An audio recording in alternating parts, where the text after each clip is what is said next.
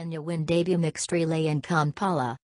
Kenya opened up their medal count at the ongoing IAAF World Cross Country Championships with a gold medal in the mixed relay after clocking an impressive 22:22 on Sunday at the Kololo Independence Grounds.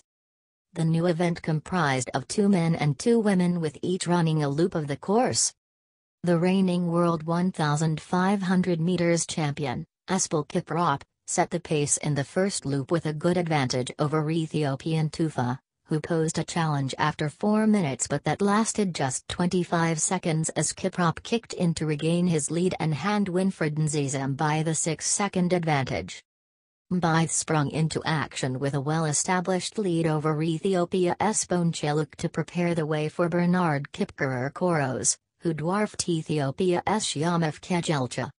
It was clear from the onset that the battle was between the world powerhouses, Kenya and Ethiopia, but the former was stronger on the day.